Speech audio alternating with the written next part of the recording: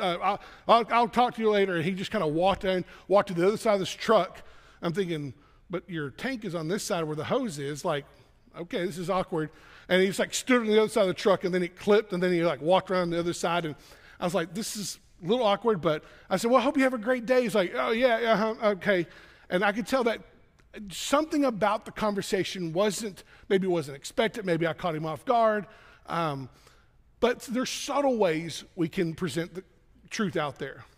But if that's all we're doing is relying on a license plate to be the biggest light for Jesus, I would tell you I'm missing the mark. If I'm just like, I'm just going to pay the extra money to have a custom plate, and that's how I'm going to live for the Lord. That's a great idea. But I would be missing the mark greatly if I just relied on a license plate to spark up some conversation. Jesus says here that our lives are like a city on a hill. I grew up in Whitewright, Texas. And I remember one night outside of my front porch, and I said, Dad, what's all the orange out there in the distance? He said, son, that's Dallas. I said, what? He goes, well, yeah, Dallas, they've got all the streets are lit up. Every yard has its light outside. Every parking lot's lit up. He goes, what you're seeing are all the lights from Dallas. And because there's no lights out here in Whitewright, son. That's why you can see Dallas from Whitewright, because of all the lights gathered there. And I was like, interesting. And I was like, if you was in Dallas, he just stopped me and said, no, you cannot see Whitewright from Dallas. I was like, okay, that makes sense. We as Christians should be like that. When we are gathered together, we should be like Dallas, Texas from Whitewright, where we are 60 miles apart, but I can see from the horizon that the light that is shining, it is visible. And no one lights a lamp and puts a basket over it to hide it, but they put it on a stand to give light to all in their house. That is who we are supposed to be. Which means when our kids sign up for baseball or soccer or whatever it may be, that we as parents, when we take our kids there, we're around other people. We're to be a light, a lamp on a stand to give light so they can see our good works that would glorify our Father in heaven. We're not there to just conceal our faith. We're there to reveal our faith in whatever way possible. Sure, there's subtle ways. Hey, so what do y'all do next weekend? Do y'all go to church anywhere? That's really fun for me because I'm like, hey, do you go to church? You should come hear me preach. I'm pretty good. And people, y'all are laughing and y'all have heard me. What's funny is I can see why they would laugh when they haven't heard me. It's more hurtful when y'all those things. Don't take that and be like, well, that's not as cool as someone else. And I thought that growing up, I would hear these testimonies like, well, I grew up in a drug-infested home, and my dad did this, and my mom did this, and next you know, I was addicted to cocaine by the time I was 11, and then God saved me, and here I am preaching. I'm like, I'll never have a great story like that. God can never use me because I don't have this great, massive thing. It's like, listen, what God has done in your life, those are your stories to share of what God has done, not put a basket over that. Romans 1:16 through 17, Paul writes and says, for I am not ashamed of the gospel, for it is the power of God for salvation for everyone who believes, to the Jew first and also the Greek, for in its righteousness of God is revealed from faith for faith, as is written, the righteous shall live by faith. I heard a pastor one time at a conference I attended, he said this, many Christians today are not ashamed of the gospel. They are ashamed of themselves because they have not allowed the gospel to change their life. They're not ashamed to say, this is who Jesus is. He loves you enough that he died on the cross, and because he's God, he raised from 3 days later, and he's powerful enough to forgive you of all your sin if you'll put your faith, your hope, and your trust in him. Like, they're not ashamed of that message. What most people, what he was saying is, are ashamed that that's the message they believe, but they're not willing to live it out because they don't know if it's been really true for their life. I mean, I go to church and I try to make good decisions, but I don't think God has control of my life. I don't think I've submitted and surrendered to God like I should or as I once did. When I poll people and ask them, what are the top reasons why you don't share your faith? Fear of rejection is one. I'm afraid they're going to say no and walk away. I don't know if I can handle that. The other one is I'm afraid that I don't witness to my friends. When that specific question comes up, the number one answer comes back is I'm afraid they're going to look at me and they're going to bring up my life as against me. Oh, so I should be a Christian, but you did this and you said this. Weren't you the one with me last week when we all went and did X, Y, and Z? And so I'm ashamed of my own life, maybe not being transformed by the power of Jesus. And so I'm not ashamed of what Jesus has done. I'm really ashamed that I've not allowed him to really completely do it in my life.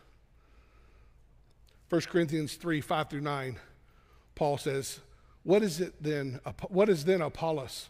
What is Paul? Servants through whom you have believed, and as the Lord assigned to each. I planted, Apollos watered, but God gave the growth. So neither who plants nor waters is anything, but only God who gives the growth. He who plants and he who waters are one, and each one will receive his wages according to his labor. For we are God's fellow workers. You are God's field, God's building. We know that it's not our job to save people. As I've said here before, I believe our role is to be like a gardener. I'm not just sitting around looking for the harvest, but I've got to water. I've got to rake. I've got to put seed in the ground. I've got to make sure I keep it free from the bugs that are going to be tearing up the plants. I've got to make sure that I pull the weeds as they grow so they don't choke out the growth. Like, I have a responsibility, and if all we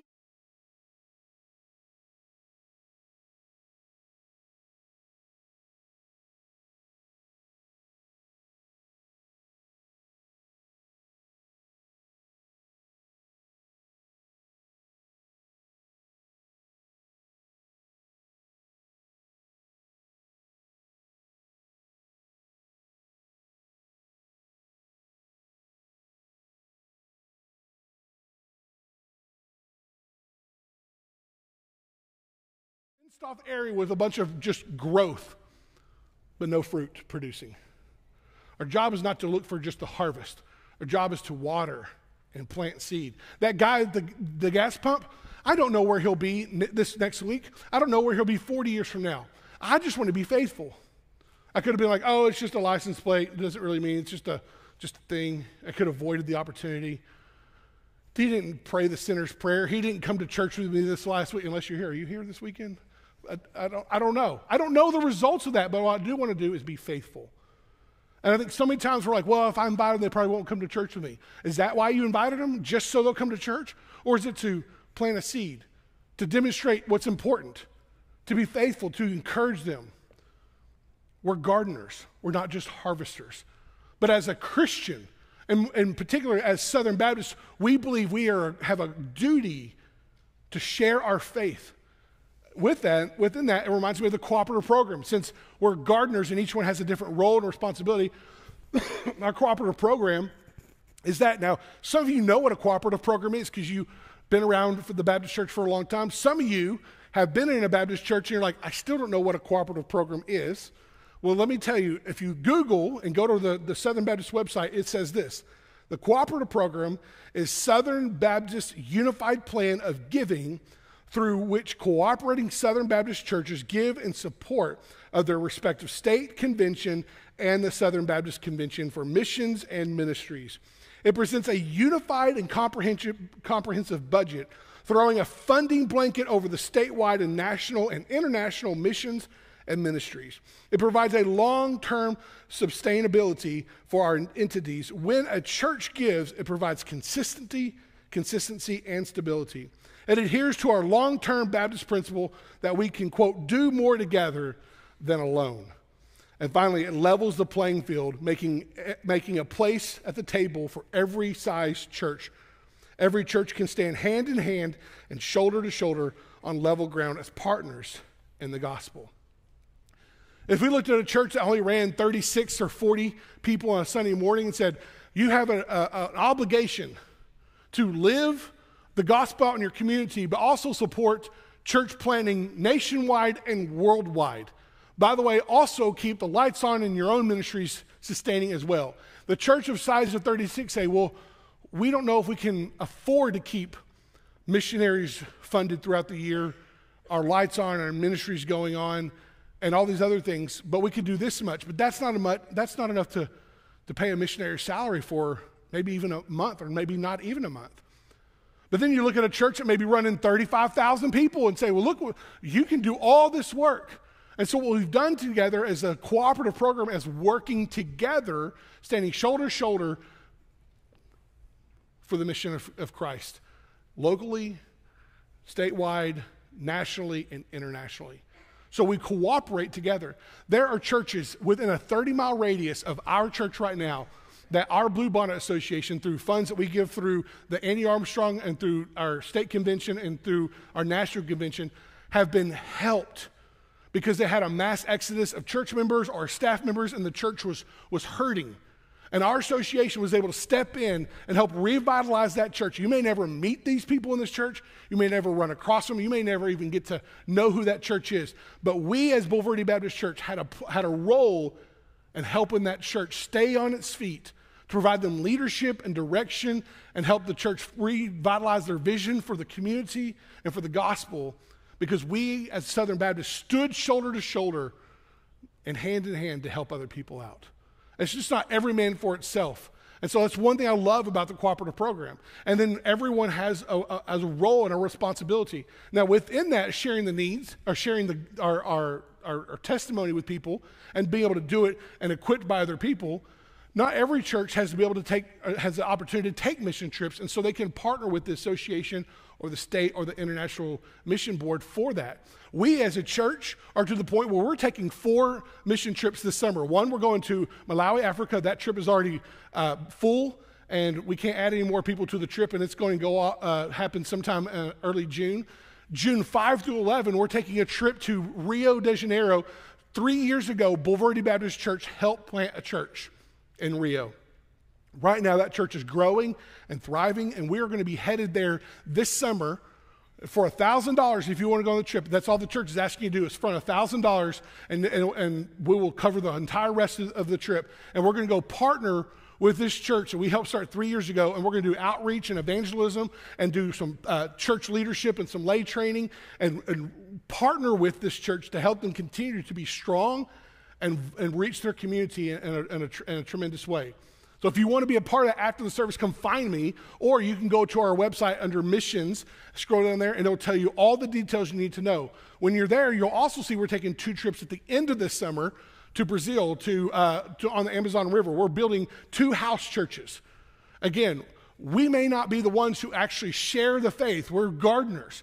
And part of this gardening process looks like us building a house church so other ministries and other ministers can come in and set up a church that can only be located to a group of people that can only be accessed by river at certain times of the year. And so we're taking 2 crews down there to build 2 house churches.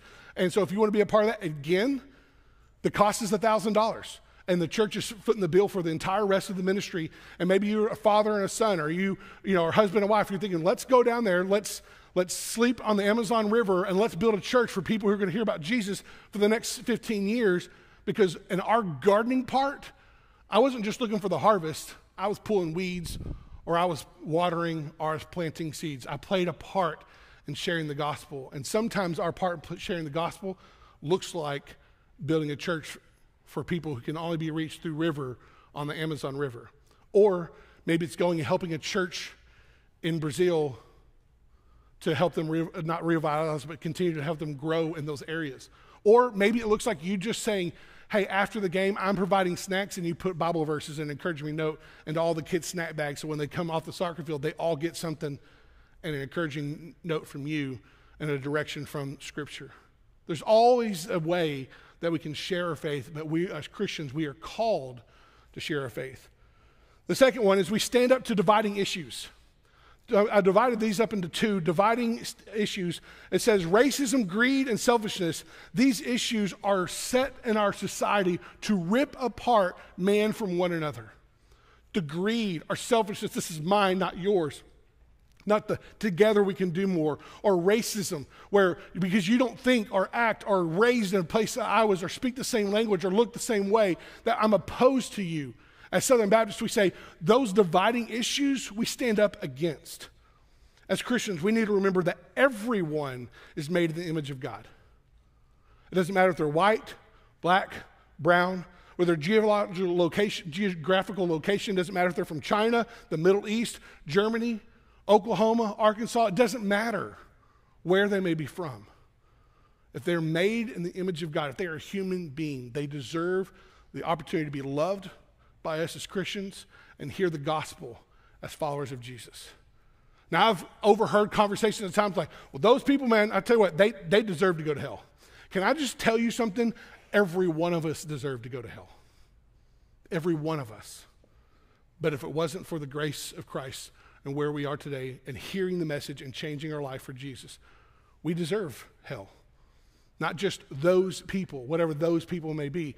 We, as a church and as Southern Baptists, we stand against using those types of things. We stand against racism or greed or selfishness based off not willing to share or partner with people because they may look different or may be from a different place. 1 John 2:11 says, but whoever hates his brother is in the darkness and walks in the darkness and does not know where he's going because the darkness has blinded his eyes. Not everyone has to be your best friend, but all people are worthy of love and respect. And we should not be withholding God's blessing or serving people because we are greedy, we are selfish, or because they don't think, act, talk, or look like we. Dividing issues, part B. Sexual morality, homosexuality, pornography are all ways that Satan is trying to divide the family and break up the marriage. Paul Brand, I define sexual morality this way. This is my definition. Sexual morality is any sexual act, whether it be physical or mental, that is in a context outside of marriage. It is an act, whether it be thought or in actual a deed, that is any way that is outside the context of marriage. If you have a thought and it is romantic and it's towards your spouse, that's fine. Read the book of Song of Solomon. But if it is for another person outside the context of marriage, Jesus says if you have a lustful thought, then it's considered adultery. Whether it's thought or physically acted upon outside the context of what God has defined a marriage, it's sexual morality. What does the Bible say about sexual morality? Ephesians 5:3, and we have this in the NIV because I love how the words that the NIV uses. It says, but among you there should not even be a hint of sexual morality or any kind of impurity or greed, because these are improper for God's holy people. How much is a hint? Some people say, Pastor, well, how much is a hint? Like, it was like, work with me here. No, here's the thing. We're guilty of this. Even as your pastor, I make mistakes. But what I don't want to do is move the line to make myself feel better. What I want to do is look at the holiness of Christ and say, that's my goal and that's my aim. And when I don't reach that, repentance should be my very next step. But sometimes we would say, well, everyone does it. I wasn't hurting when no one ever even knows. No one ever saw it. And so we want to move the line to justify what is we're thinking or what we act upon because, well, it didn't hurt anyone and no one really even knows. It was just a micro moment. It was just a weak moment in my life. No, that's not the reality. We look at the standard and the holiness of Jesus and we say, well, I didn't line up there and I need to repent and I need to confess and I seek forgiveness in that moment. Not move the line, not justify it, not to give any other reasons to give us permission to sin. There should not even be a hint.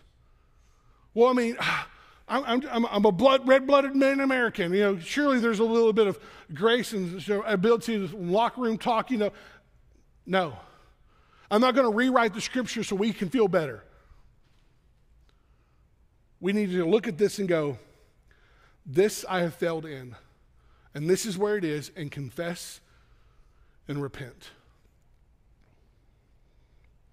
1 Corinthians 6:18 says this, flee from sexual immorality. Every other sin a person commits is outside the body, but the sexual immoral person sins against his own body. Flee, run, turn away, walk away, abandon, retreat, jump, skip, hop, roll. I don't care. Go in the other direction. You will never find in Scripture when it talks about sexual sin, Jesus says, stand firm and fight. Resist the devil. No, when it comes to a sexual sin, the Bible says run, take off, go the other direction. Satan has taken a God-given desire and he has twisted it and he has perverted it It is something that God has never intended it to be. And when we say, well, I have this need in my life. I just, if I don't do this every so often, or, sex is a need or whatever it is. No, it's not. It's a desire. Food, water, Jesus, those are needs. Sex is a desire. And I've heard good Christian people use the word sex and need in the same sentence, and it's not. It's a desire. And so we need to understand that if we were to pursue Jesus the same way we say we had these needs, we may find later on that we don't really have so much of a need in the first place if we pursue Jesus as much as we pursue our own selfish desires. Now, I'm not opposed to a healthy, intimate lifestyle. You see all that through Scripture. You see God encourages it. The very first thing after he put man and woman together, he said, be fruitful and multiply. That was the very first thing he told men and women to do once they were together. But to put things where now this has become an issue of dividing within the home or within our marriage, Satan loves that. And the reason why is because we as a people lean towards sexual morality. And we don't lean to trust or patience. We lean to what we want. And we grab a hold of anyone who tells us that it's okay. We should not have a hint of sexual morality.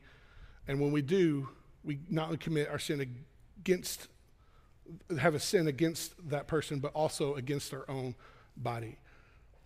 We should run, turn, flee, jump, whatever we can. When that attention rises, just run. The other thing is you need to be honest about it.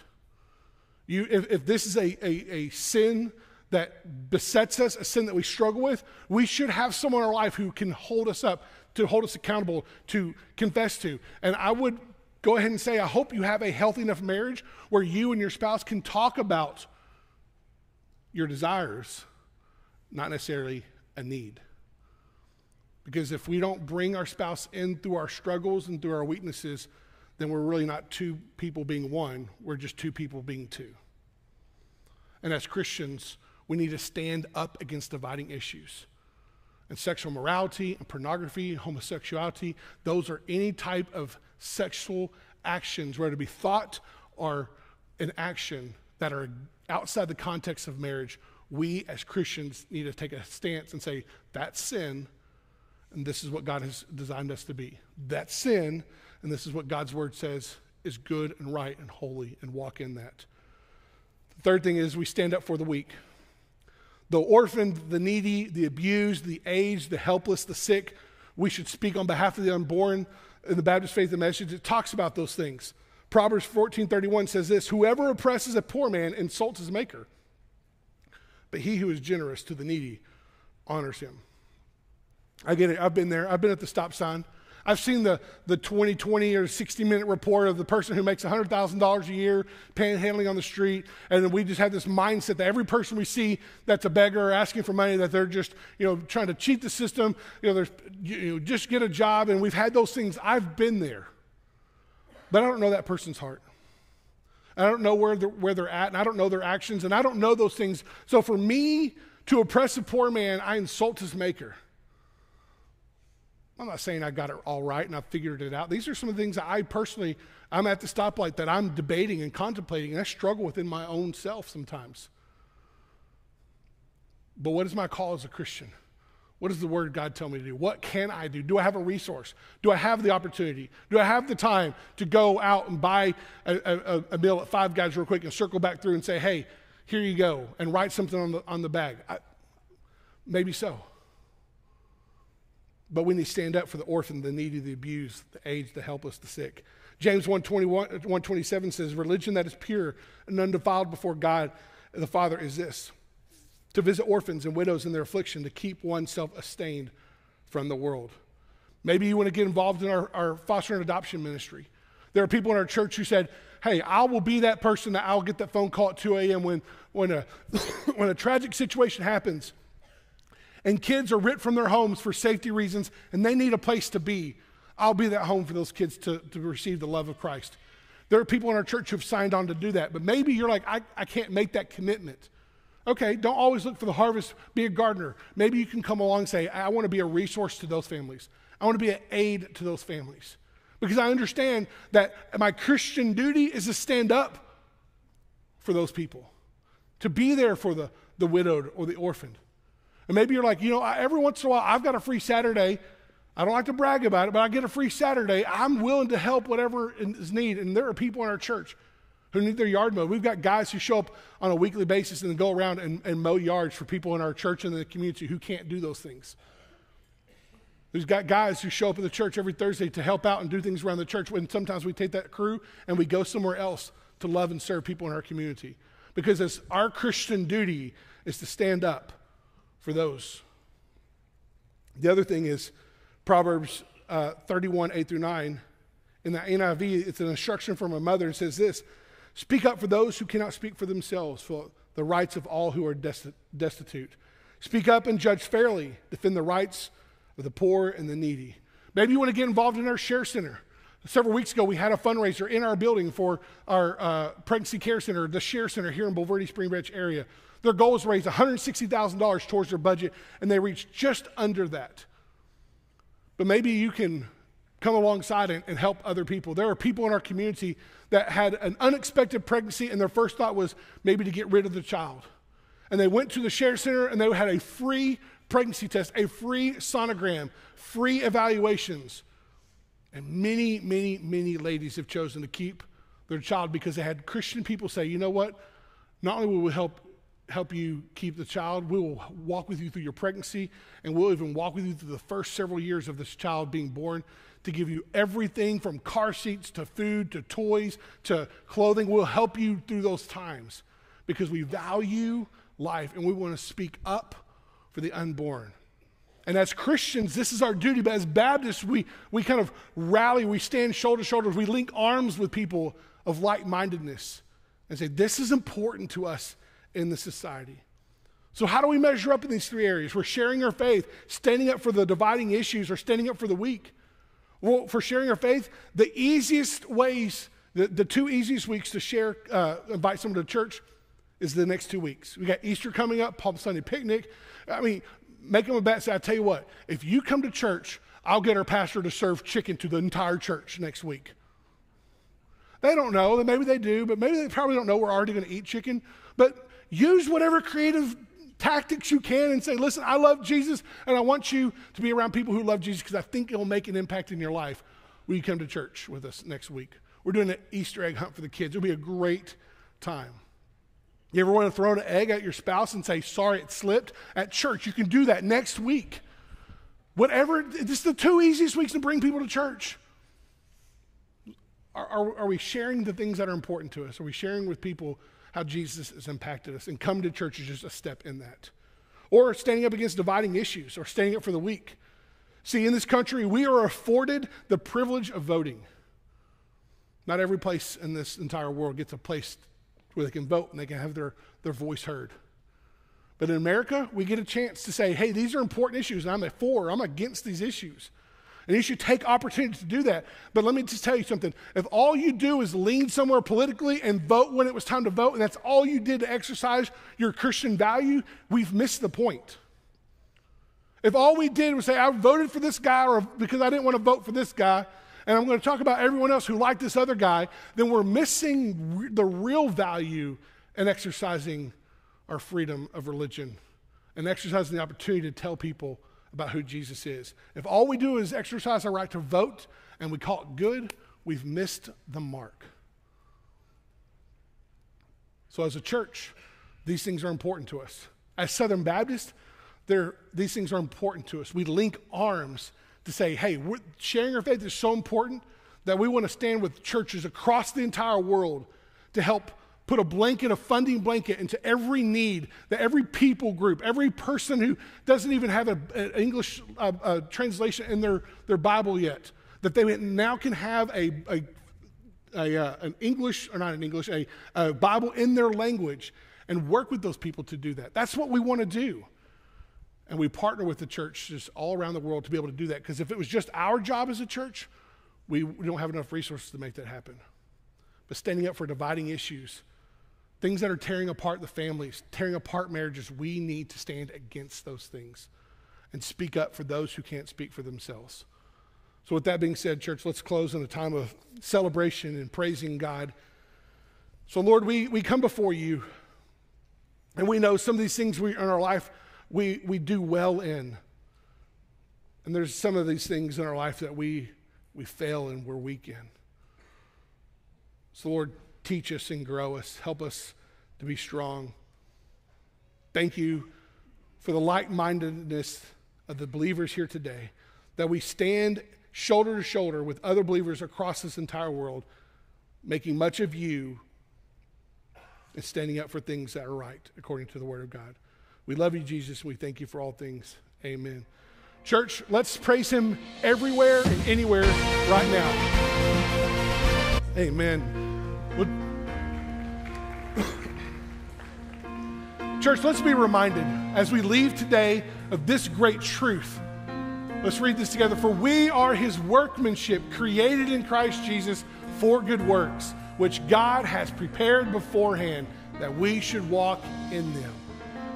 Church, who is it that we may encounter this week that God has gone before us, that we may be able to serve and love and care for them? And invite them back next week as we are ready for encounters with Jesus. We're going to be talking this next week and Easter Sunday, the encounters that people have with Jesus and how it impacted them and changed their life. So church, you are blessed, be sent into the world to go and make a difference. And if you have any questions and want to pray with us, we're down here at front. Have a blessed and wonderful week.